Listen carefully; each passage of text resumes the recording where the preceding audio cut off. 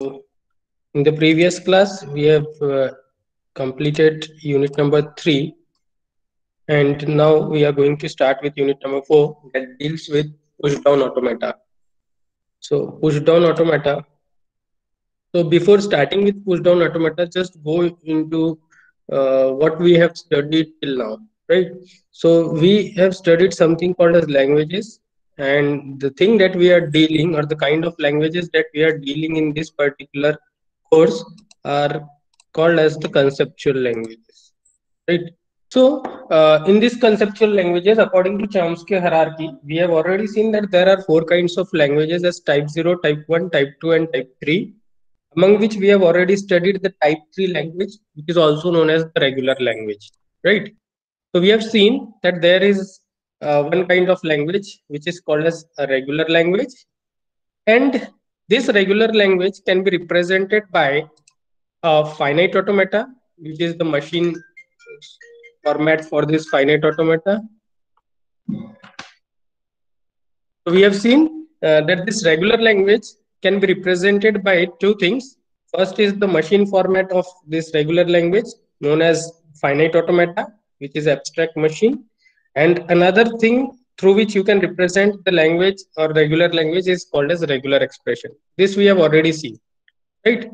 But here we came to a conclusion that there are certain set of languages which we are not able to represent by using a finite automata. Do you remember any such language for which we were not able to design a finite automata? Right. So the question is there, are we able to represent all conceptual languages using finite automata? So the answer is already given by me that we have studied some languages for which we were not able to design a finite automata, right? And therefore the answer to this question is no. So this set of languages for which we don't have a finite automata, either a deterministic or a non-deterministic one, such languages are called as non-regular languages, right? Then as we have a machine structure format to represent this regular language, then obviously there must be some machine format for representing these non-regular languages, and that uh, machine structure is nothing but push down automata. We'll go into detail of it, right? So these non-regular languages are not represented by finite automata.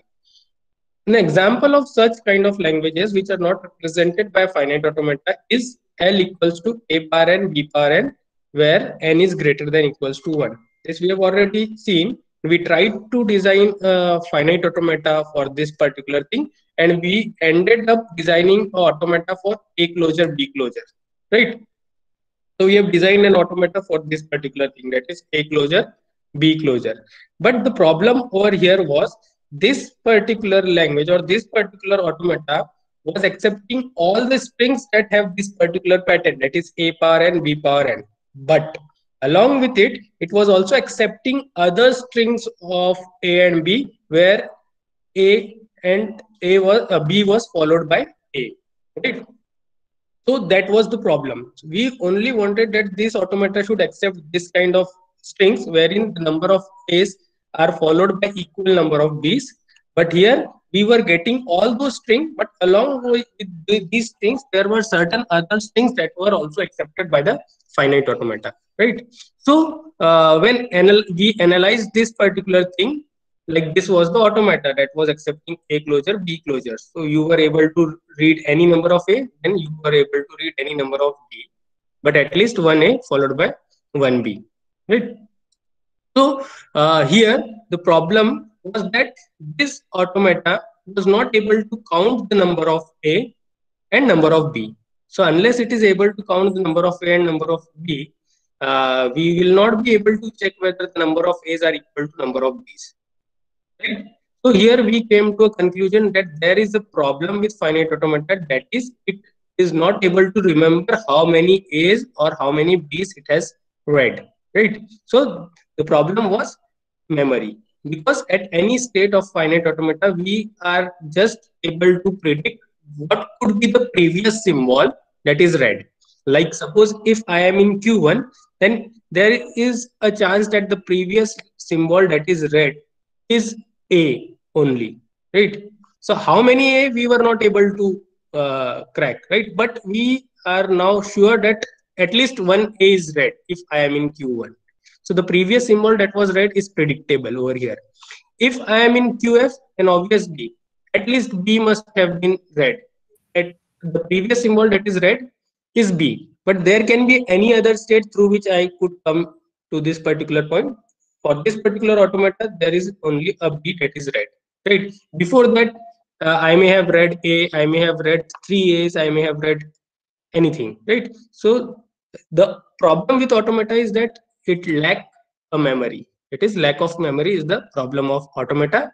And if there is no memory, it was or less memory, it was not able to count the number of A's and B's. Right. So to overcome this problem, we have to design a machine is required that will have a memory, and by using that memory, it would be able to count the number of symbols. Like in this particular language, it would be able to count number of A's and number of B's and then compare them. Right. So for that purpose, we need a new machine that has some kind of memory through which we can represent some set of non-regular languages. Right. So then what we did, we modified the finite automata by adding a memory to it. So finite automata with memory, and the memory is added in form of stack. So that is an infinite memory that is added to finite automata, and a finite automata along with stack gives you something called as push down automata. And now this push down automata was able to represent some set of non-regular languages. I'm not saying all non-regular languages. I'm saying that it is able to represent some set of non-regular languages. Right. So how this would help us to accept a power n, b power n, right? So the logic of using stack over here is that we would be making use of a stack. So whenever your automata would read a as an input, then it would copy that A on the stack. That is, a equivalent A or an equivalent symbol for counting that A will be pushed onto the stack. Right. So if it has read one A, it would push one A. Or you can consider any other symbol to be pushed on the stack. Right. So A is read, A is pushed. Another A is read, another A is pushed onto the stack. Another A is read, another A is pushed onto the stack. So in this way, we are remembering that how many the number of A's are there on the top of the stack. That many A's has been read by the machine, right? And then after that, we want to compare it with B. That is, the number of A's should be equal to number of B's. So stack, we have three kind of operation: push, pop, and traverse. That is, keep it as it is. So when I read A, I pushed A onto the stack. Now to match it with number of B, what I would do, I would read a B on from the input symbol, and if there is a B and there is a equivalent A on the top of the stack, then I would pop it, right? Then I move ahead again. If there is a B and there is a on the stack, I will pop it. In this way, if after reading all B's, there is no A on the stack, that means I have read equal number of B's as the number of A's, right? So that logic would be used over here in push down automata. For that, we'll see through a model. So this is a model of push down automata, and it consists of an input tape and stack memory. And the third thing, which is very important, is finite control. So we had a finite control and an input tape on your finite automata also. But along with these two things, there is an additional thing, that is a stack, right? And the read head is there that will read a symbol, that is from the input tape, one symbol at a time, and this read head will move from left to right, one step at a time, right? There is another thing that is taken care by the finite control, is it looks the top of the stack symbol, right? So this Z0 is the initial top of this stack. Like we have Q0 as the initial state. So at start, there must be some symbol on the top of the stack. So this symbol is represented by Z0. You can use any other symbol to represent it, right? So this is the stack with Z0 as the initial top of the stack. This is finite control Q0, and this is a read head which reads a symbol from the input tape one at a time and move one step to the right, from left to right. It moves from left to right, right? So now your push down automata basically works on three things. Like your automata was working on two things. First was the state of the finite control and the input symbol. But your push down automata works on three things. First is the state of the finite control, right? So initial state will be Q0 only. So based on the combination of the state of the finite control, the input symbol which is pointed by the finite control or the read write head, and the symbol which is on the top of the stack, right? So based on these three things, that is what the symbol which is pointed by the finite control, the state that is that in which the finite control is there, and the top of the stack, the symbol which is on the top of the stack. So based on this three combination, that is Q0, A and Z0, your push down automata will make decision, right? So what kind of decision it would make? It would make a decision whether to perform a push operation on the stack, or to perform a pop operation on the stack, or to traverse, right? So based on this three combination, it would take decision whether to push something on something onto the stack, whether to pop out something from the stack, or keep the stack as it is, right? These are the three things that is to be decided by the finite control based on the input symbol and the top of the stack and the current state of the finite control, right? And after making that decision and taking that action, the finite control or the read head will move one step to the right, like this. So here we can see that Q0 is there, A is the input, and Z0 is on the top of the stack. So here I would be explaining the push down automata for the example that we considered A power and B power and n is greater than equals to 0, right?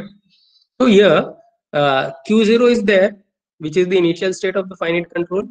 A is the input symbol, and Z0 is the top of the stack.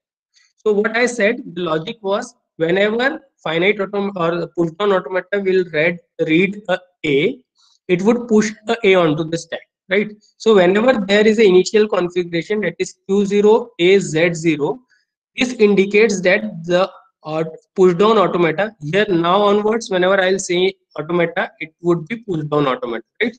So whenever there is Q0, the finite control is in Q0, the input is A and the top of the stack is Z0. It indicates that the current symbol is the first symbol of the input string, right? Because the top of the stack is Z0 now, right? And this automata is in Q0. So Q0 A Z0. So this is the first A which is read by the finite control. So it should be pushed onto the top of the stack, right? So as to count the number of way. So what we'll do, whenever this combination is there, the combination is Q0 A Z0. So we will be performing a push operation, right? What we'll do, we'll push A onto the top of the stack. Now this was the top of the stack. When you push an element on the top of the stack, the new element would be added at the top of the stack, right? So this would push A on the stack, and this, you can see that this read head is moved one step to the right, okay? And now this is the new top of the stack, because this was the initial and now we have pushed some symbol, so this will be the new top of the stack. Again, your finite control is in Q0, suppose, or any state, and in this state again it is pointing to an input and to the symbol which is on the top of the stack. Now based on this combination, again the push down automata will take some decision whether to push, pop, or traverse on the stack, right?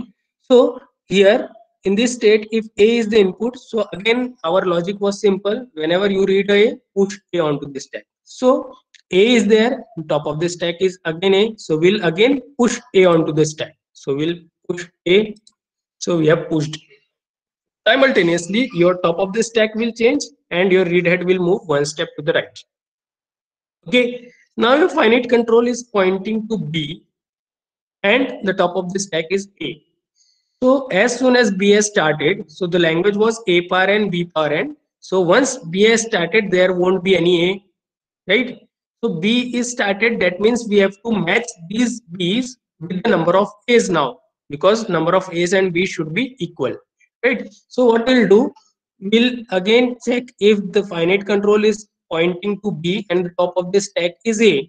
This means that this B is now matched with this A, because first B, so there is a equivalent A for this B, right? So now again your push down automata will make a decision to pop, push or traverse.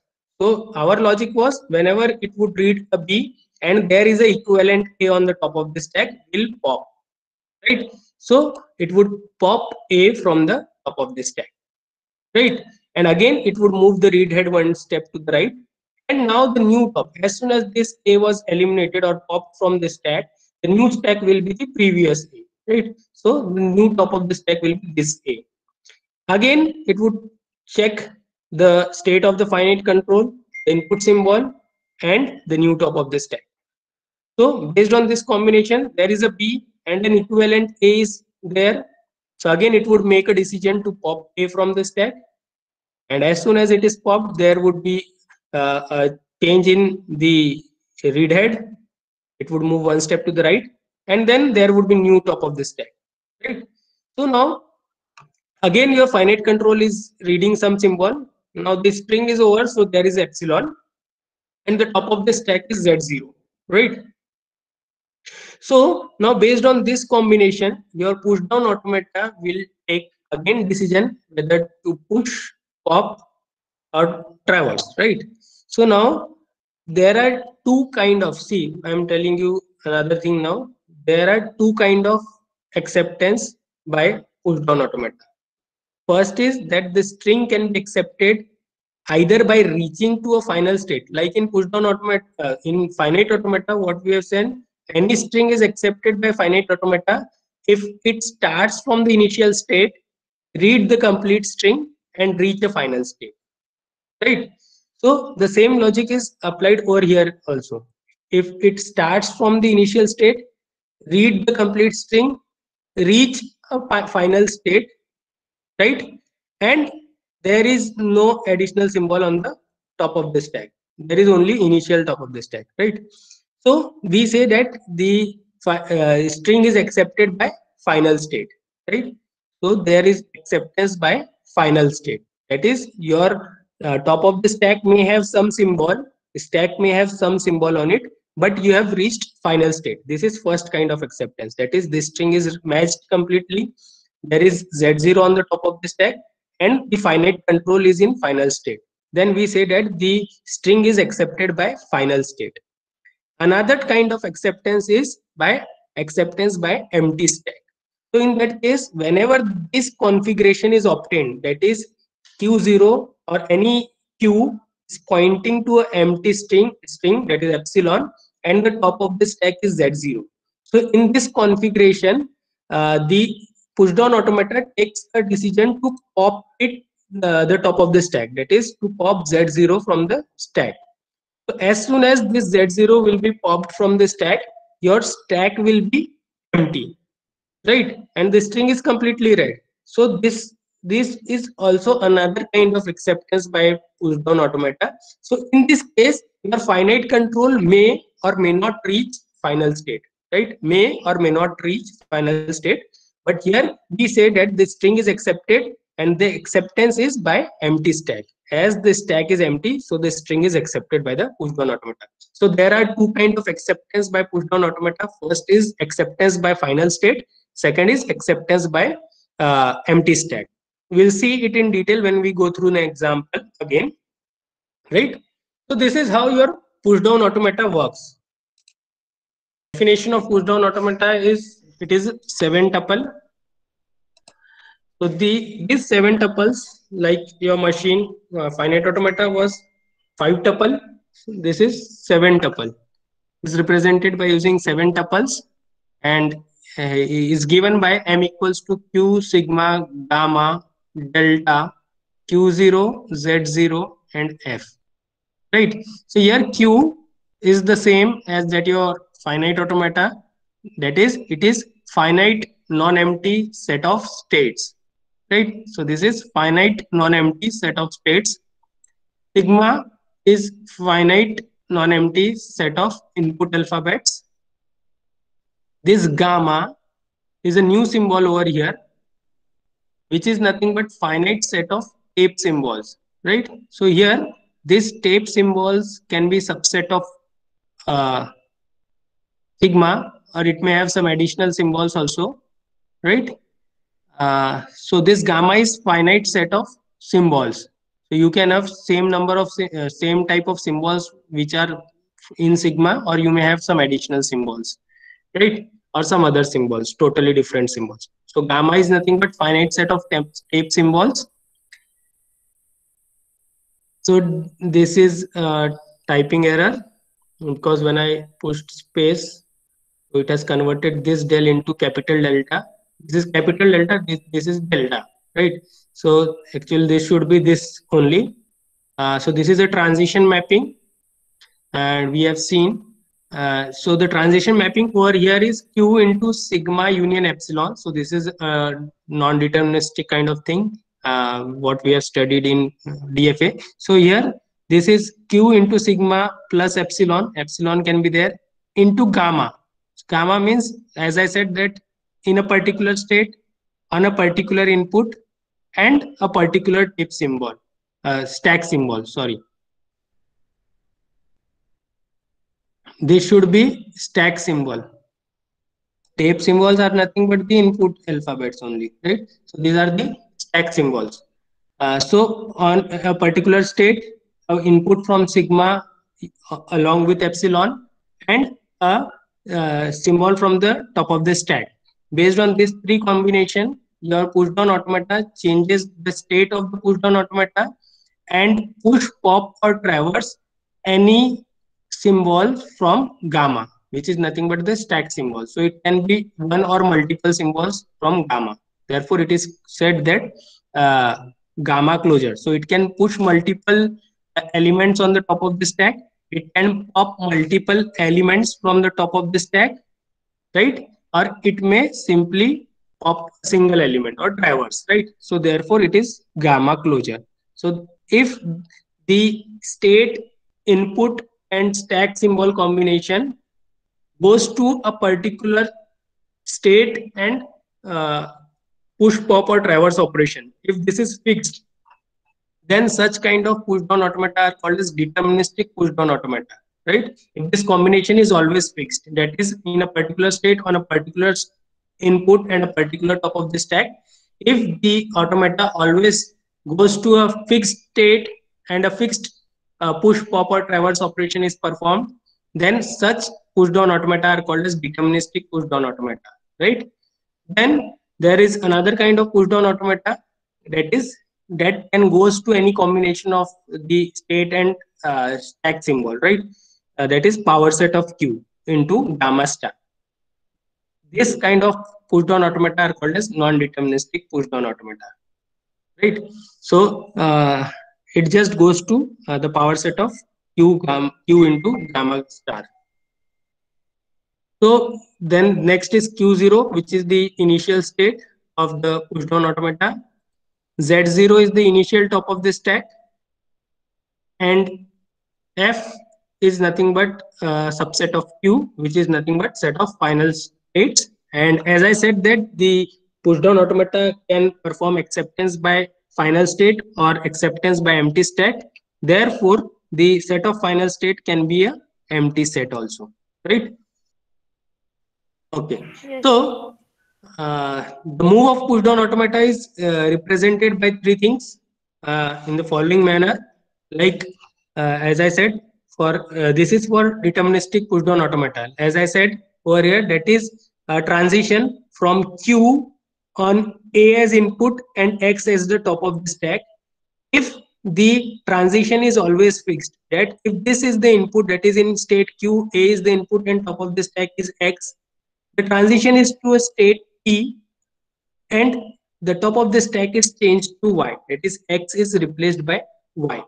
Okay, so if this combination is there and it is fixed, that is always whenever this combination will be there on the finite control, the finite control will always change the state to P and change the top of the stack from X to Y, right? That is X will be replaced by Y. So this is always fixed, then it is called as a deterministic push down automata. That is, the transition is fixed for the combination of Q, A and X. But if the combination is not fixed, then it is called as non-deterministic push-down automata. That means on Q, A, and X, the push-down automata may change the state to P and change the top of the stack to Y, or it may go to a state R and change the top of the stack to Z, or it may go to uh, uh, state M and change the top of the stack, or keep the top of the stack as X it is, right? Like X only. So there can be another combination wherein the automata will go to a state M and will keep the top of the stack as X only, right? So this can be there. So there can be multiple options. That is, in a particular combination Q, A, and X, the pushdown automata may change the state to P and change the top of the stack to Y, or it may go to R and change the top of the stack to Z, or it may go to any other combination. That is, there are multiple transitions on this combination, and such kind of push down automata are called as non-deterministic push down automata, right? Then consider this particular transition rule. So how these operations are performed, like how we can replace this top of the stack with this new symbol. So there are certain number of operations that are to be performed, right? So we'll see interpretation of this transition rule. uh, so this is the transition rule delta QAX, that is equals to PY, that is, it changes the state. So this transition indicates that the current state of the pushdown automata is Q, current input is A, and the current top of the stack is X, right? Based on this combination, the finite control changes the state from Q to P. So this is the new state. This was current state. This is the next state. So if this combination is there, the pushdown automata will change the state to P. So it will go from Q to P, and it will change the top of the stack from X to Y. So the first is state transition of PDA from state Q to P. This indicates the first thing, that is that there is a transition of state from state Q to state P. Second is, I already told you that A is the input symbol that is being read. So this is the current symbol which is pointed by the read write head. Okay, so A is the input symbol that is being read. Then X is the current top of the stack, as I told you. So this is the top of the stack which is pointed by the finite control. And Y is replacement of X. See, here I am saying that it is replacing X. So whenever you perform push operation, it would perform replacement, right? So here X is, if such kind of thing is there, right? When it will push and when it will replace, I will explain properly when we'll see an example, right? So if there is X and there is a single Y, so it means that it is replacement. X is directly replaced by Y. So to replace X by Y, first of all, you will have to pop this X from the top of the stack and then push Y. So here there will be basically two operations performed. First is pop and then second is push. But this cannot be, this is about implementation. When you will be implementing it through code, at that time you would be first removing X and then putting Y. But in the logic, you can simply write push, right? So X is replacement, Y is replacement of X on the stack, and it is from gamma closure. So this Y symbol will be any combination of any symbols from gamma, right? So for replacing X with Y, PDA will perform three kind of operation, that is push, pop, and traverse. So how this operation will be performed? So whenever you want to do pop operation, whenever pop operation is to be performed, this Y must be replaced with epsilon, like this. So whenever you want to perform pop operation, what we'll do, we'll set the value of Y as epsilon. Okay, so this X will be replaced by epsilon. So this means that we are performing pop operation, that is we are popping X from the top of the stack, right? For that purpose, we would be directly performing a pop X operation, right? So whenever you want pop operation to be done, so this Y will be replaced by epsilon. So there will be a combination delta of QAX will go to P epsilon. So this means there would be a pop operation. Then if you want to keep it as it is, that is traverse, that is X should be as it is. You will not push, you will not pop. X will be as it is on the top of the stack. So you would be replacing this Y with X, right? So this X will be as it is. So instead of this Y, you will be keeping X. So we will set Y as X. Now, in order to keep this X as it is, this is called as traverse operation. But when you would be implementing it, this traverse will not be as it is. For this traverse operation, what you would be doing, you would be first popping this X out of the stack and then again pushing it back, right? So there would be two operations. In order to maintain traverse operation, you will be performing two operations. First will be popping of X and second will be pushing of X, right? Therefore, we are performing multiple time push and pop. Therefore, it is called as push down automata. You are pushing and popping elements from the stack. Therefore, it is called as push down automata, right? So you will be first popping and then pushing. So this is called as traverse operation. So here there will be two operations. When you are popping, there would be a single operation pop. When you are traversing, you will first pop that symbol, then push. This I am talking about logic.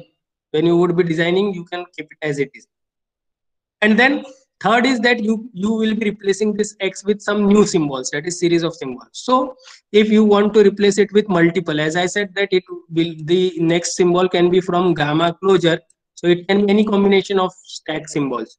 So you can set Y equals to Z1 Z2 dot dot dot, any combination of the stack symbol as Zn, right? Now this will be set so as to replace this X with these symbols, right? Now I am saying that this X will be replaced by everything, right? So the first operation that would be performed is, first of all, you will be popping this and then you will be pushing this symbol such that this Z should be on the top of the stack. Z1 should be on the top of the stack. This should be at the end, right? For that purpose, what would do, we'll first pop this element from the stack and then push these elements Z1 Z2 Zn. But in order to make Z1 as the top of the stack, what we'll do, we'll push these elements in the reverse order, right? That means Zn will be pushed first, then Zn minus 1, then Zn minus 2, and so on. Then lastly Z2, and last one Z1 will be pushed, so that this will go at the bottom and Z1 will come at the top of the stack, right? So these are the three operations that can be performed on a push down automata. If you have not understood these things, just ignore this. If you skip this part, then also it is fine. Just you should know this part, the first 4 points, first 3 points, and in fourth point, you just can say Y is replacement of X on this stack. This theoretical part, right? If this part is not understood, you may skip it, because in exam no one will ask you how this is performed. Just you will have to write a push or pop.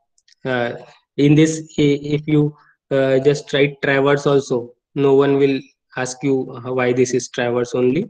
But how it is actually implemented, for that it is pop and push, because we say it is a push down automata, that is we are performing push and pop operations simultaneously. Therefore this is required. This is actual implementation, and in for exam no one will ask you this. So then there is something called as instantaneous descriptor. We'll study this in the next class. Basically, ID is nothing but it gives you the current configuration of your push down automata, in what state your push down automata is. That is, it gives you information about the current state of the uh, finite control, current input symbol, and the current top of the stack. So this ID is defined by three things. First is current state, second is input symbol, that is input string, and third is the stack symbol, what is on the top of the stack. We'll see it in details in the next class.